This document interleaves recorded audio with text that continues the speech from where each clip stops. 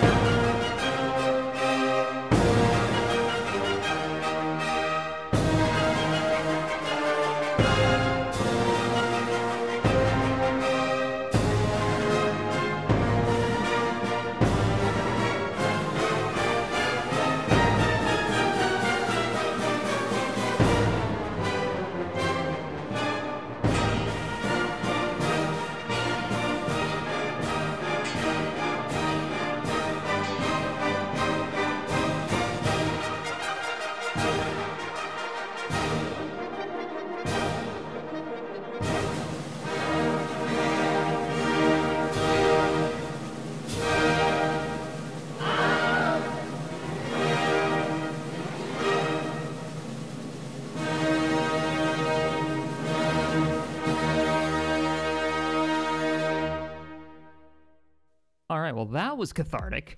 Thank you so much to Echthros, I hope I said that right, for such a fun mod to play around with. If you guys want to check this out, it's actually a nuclear weapons mod. It comes with 2 warheads, a smaller one and a much larger one. I basically just use the biggest one I can get my hands on. It does seem to be survival ready. It works just like a warhead. You can arm it, you can set it on a timer, and then it goes off with a massive range, 15-kilometer blast radius, which is pretty cool. I'll put a link in the description below. If you want to see more serious Space Engineer mod spotlights, I'm thinking about coming back and starting up that series again. So I look forward to reading your comments. Have a wonderful day. I will catch you in the next one. Bye, everybody.